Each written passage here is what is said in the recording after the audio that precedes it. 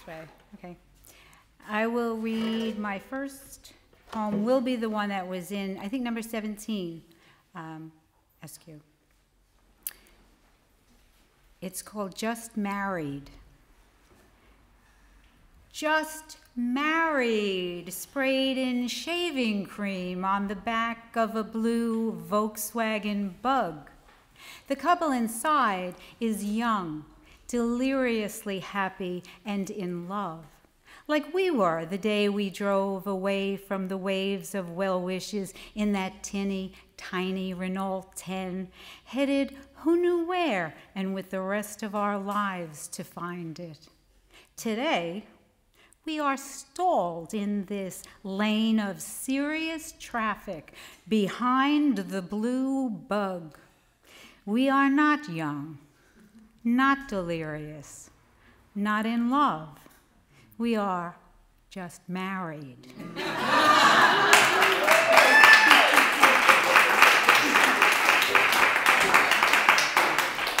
And now the phantom goddess of Noir is not back yet, but I have to explain the poem that I'm going to read was inspired by a festival that Suzanne had created and curated in 2011. 25 sites, citywide, and it also went beyond city because I know it went to Ventura, and it went as far in the other end to Fullerton, which Lynn remembers that.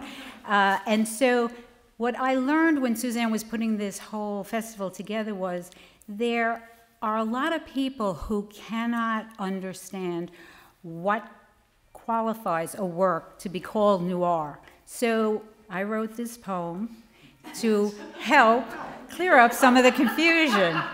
And basically what it is, it's a list of elements that you would find in a noir work. And it will help you identify a work as noir. Now, there's a lot of elements because it runs down the page, so there's a lot of elements. You don't need all of them in a work, but one or two would probably not be enough, so it's a critical mass kind of thing. So when you identify any of these as being part of a work, you can say it's noir. And coincidentally, that is the title of the poem. It's noir. There's an epigraph. For some people, it's hard knowing what's noir and what's not. Max Bloom. And a dedication. For Max Bloom, who knows?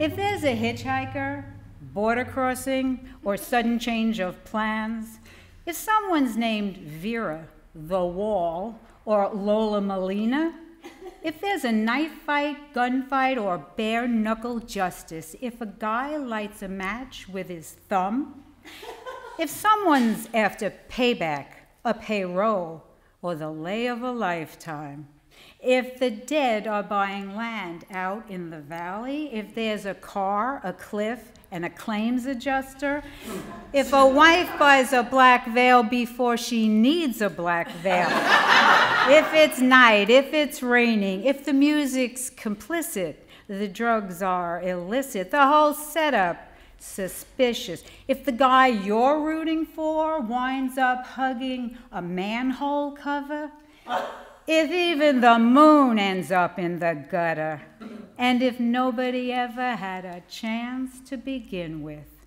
it's noir. Thank you.